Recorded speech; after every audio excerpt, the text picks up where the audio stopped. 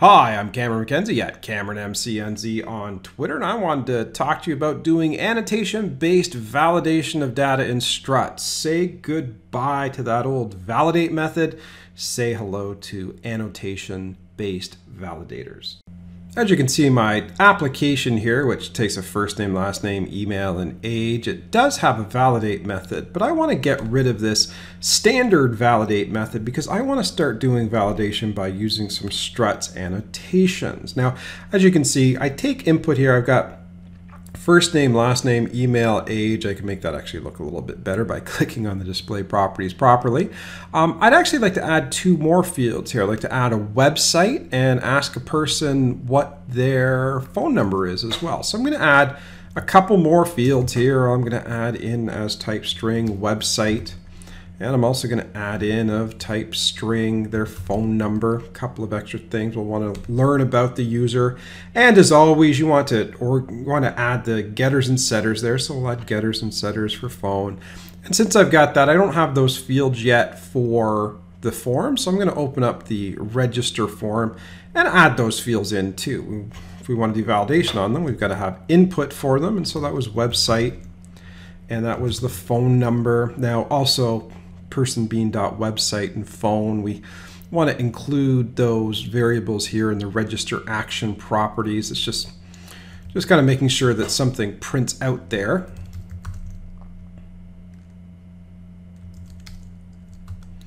Something prints out there when we ask them for their information. So what do you have? Website and phone. Okay, and now when we rerun our register.html file, we should see that all of these fields do get populated. And there we go. That looks good. Display the properties properly. There we go. And your website and phone number. Now, I did comment out the validation here. So you'll notice that if I click submit, well, it all goes right through. By the way, if I really wanted to be tight here, I would go in and delete the toString method and just recreate it again so that we include all of the new properties that were added. Anyway, it's just a little ism there. But yeah, as you can see, we're not doing any validation. It just goes right through as soon as we type anything in. So we can put as much junk in here as we want. In fact, if we do that with age, if we put something alphabetical for age, I think that might even cause an exception. Okay, so it doesn't cause an exception, but it does cause a bit of a problem. So there we go. We want to actually have proper validation in our example.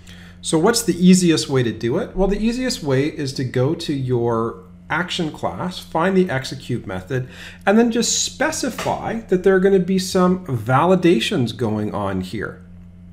So I'll type validations in there, and you got to open and close that bracket. So that's what I'm working out right here.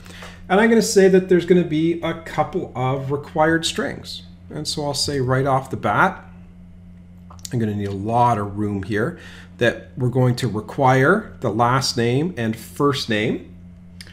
We are also going to require that the email be validated. So I can paste that in as well. So you can see here, emails need to be validated.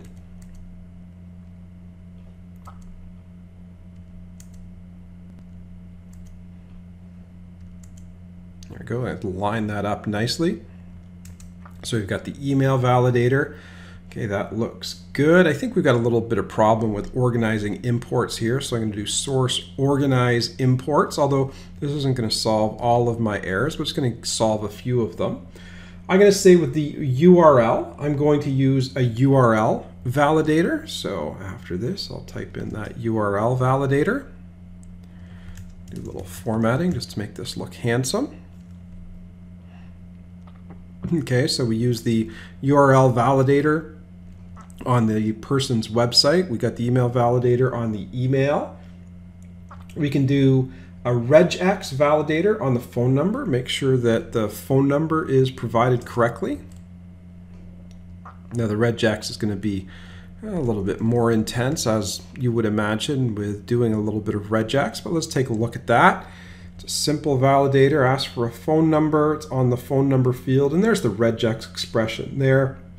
I don't think it's too complicated, but basically it wants numbers between 0 and 9, and I think what only includes dashes or brackets around it. Just a simple regex for the phone number. And then finally, we want to do range for the int. We want an int range validator. Need a comma in between each of these regexes. But there you can see the int range fields added in there. I'm going to do an organize import source. Organize imports, click Control S and save. And so now with this execute method, I've specified all of the different requirements that I have for validation. I want to make sure that the last name and first name are there. I want the email to use an email validator, the website to use the URL validator. I'm going to use a little bit of regex on the phone number because phone numbers can get a little bit ornery there. And then finally, I want an int range field validator. And I've actually done something pretty cool here. Notice that I've said the minimum age is going to be 18, and then I've used that variable. So if somebody actually changes the variable or something and we want to print it out, it'll say must be over, and that'll always print whatever that minimum value is right there. So that gets the validator going. That now eliminates the need for that validate method. As you can see, the validate method is commented out. I'm going to click save. I'm going to close all other tabs there to clean things up a little bit. Clear that window, maybe even restart the server. Never a bad idea. Then I'm going to rerun the register page, say run on server, and I'll type in, I'll just click submit right away. What happens? See, it kills the name, doesn't like the first name, last name. If the website is malformed or the phone number is malformed, notice it says, hey, you must provide a valid phone number. And I don't know why the website isn't working. Let's go take a look at the register action here. URLs, personbean.website.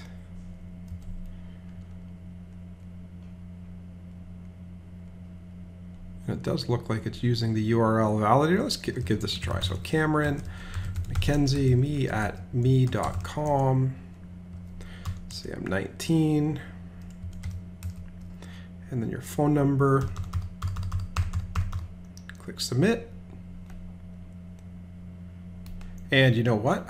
Let's just take a look at, I think the reason why that register wasn't working there is it's personbean.website is the key value pair. And then if I go to the person class, it's private string website.